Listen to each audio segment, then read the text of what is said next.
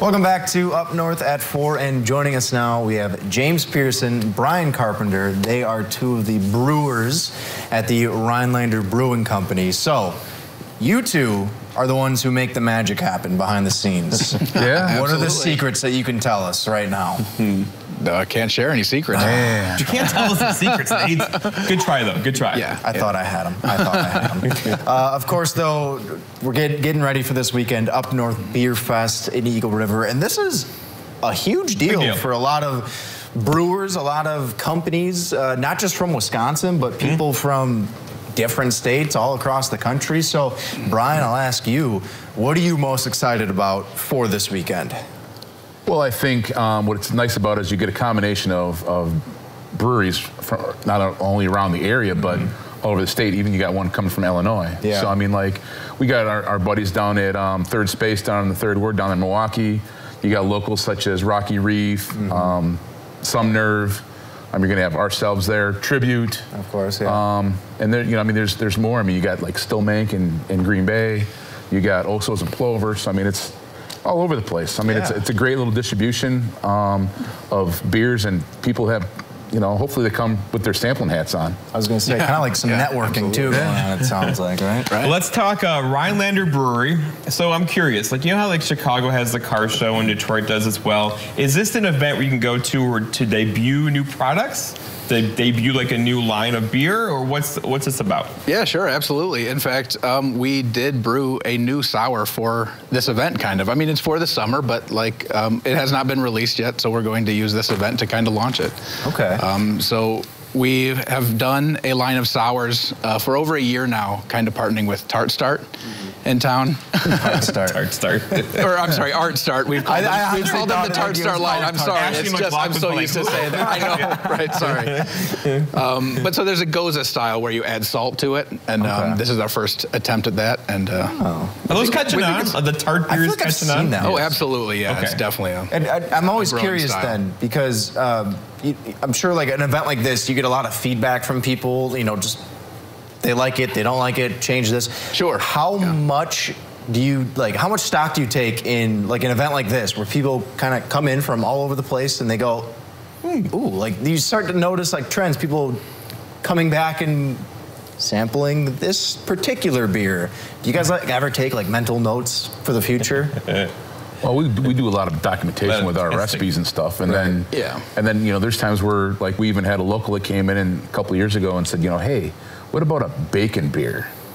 So I decided. Why not? Yeah, right. I went home and I made a smoked maple bacon and just made it home and shared it with, you know, the locals and at a local, I guess, event too, and I scored myself a silver medal. But anyway, that was a really good beer. Right. Bacon and goes cheese great curd. with a cheese curd next time. Bacon cheeseburger. Goes great with like a Bloody Mary. So that does sound really good. So. I was kind of wonder though. I mean, the beer industry changes like on a dime. It seems like, right? What's popular changes quickly. Oh yeah. How do you stay ahead of that curve? Like, how do you know what's coming up next? Don't really have, right? Yeah, it's a tough one. It just starts to happen, and you kind of react to it, right? Exactly, yeah. Always sampling new beers and just trying to, like, you know, brew clones when we can. We get it. Well, I mean, you know, like a couple years ago, the fad was barrel aging beer, and then COVID hit us, and it was like, hey, what a great opportunity for us.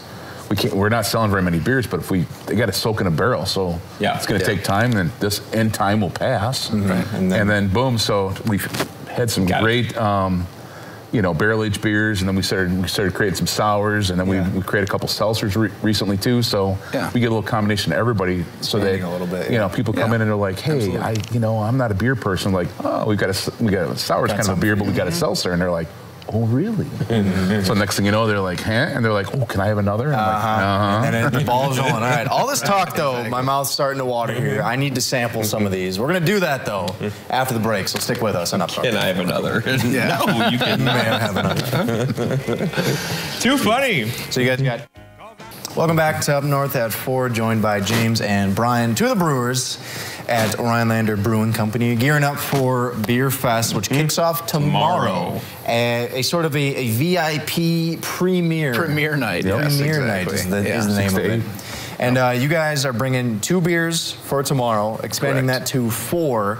on Saturday as the larger crowd gets in. I am curious, what are you guys all? What's the plan for what you're bringing this weekend?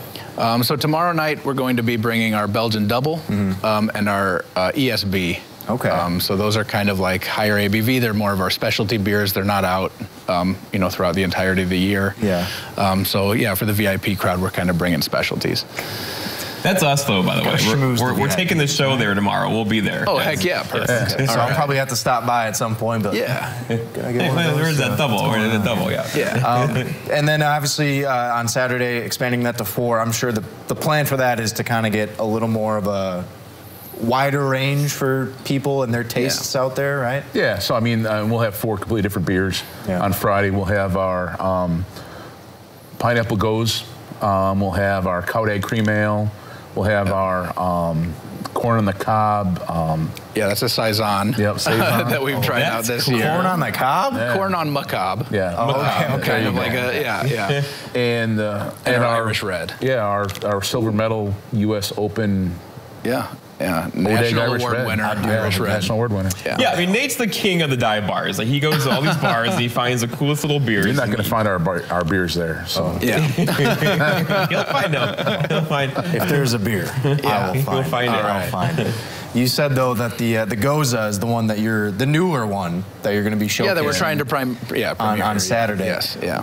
Did you say this was a pineapple? Yeah, Pineapple Goza. I know there's people out there who are into beers, and maybe some people who are going, what the heck are they? What, a Goza pineapple beer? What are they talking about? How would you describe a Goza to the people at home? It's different. It's different, right? Yeah. Exactly. So we start with our sour base. Okay. But we sweeten it up with pineapple puree. And then we add salt on top of that to try to make it a little more sour complex. And tangy. Yes, exactly. Yeah. Yeah. There's a lot. It's like eating going Chex on Mix. there. It is. Sure, yeah. Exactly. Yes. Right, yeah. But Just like M&M's Chex in there, Mix. right? Totally. It's a little different. So I'm thinking, though, when in Rome, while we got you here, do you mind if we crack this thing open and give her a go? Sure, absolutely. This is my transition into I just want to drink. Have a glass here, gentlemen, as well. We're going to do Goza. Goza. Also, I honestly thought it was Goes for the longest time, but Goza sounds more fun to say. Yeah. It does. Yeah, absolutely. There's the double.